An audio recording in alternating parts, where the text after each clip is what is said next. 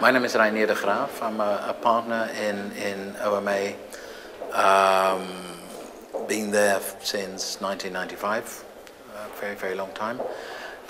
The room we are in currently is a kind of x-ray of what keeps us busy at this particular moment. They're what we called current preoccupations. So this is, in a way, the result of a kind of poll that was conducted throughout the office, throughout our roughly 300 people that work for the office, which means it's partly a random selection of projects. And what you see on the far end of the wall is an attempt, in a way, to extract a particular discourse in fields from our work. Preservation, the megacity, prefabrication, generic architecture.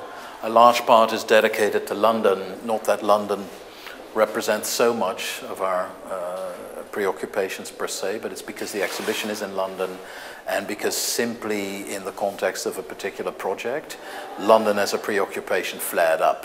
The focus of interest in the city for me is that it exemplifies the current status of the architectural profession, which is at the same time all important and not important at all. And you oscillate between those two states of mind when you work, and London in many ways gives you the most extreme roller coaster ride where that is concerned. I mean, in London, like a lot of the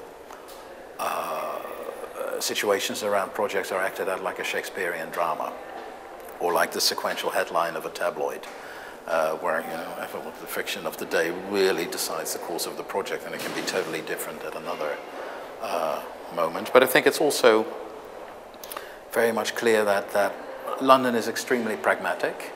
It loves concepts. It particularly loves concepts when people speak about concepts, because ultimately it doesn't love concept, but it loves language.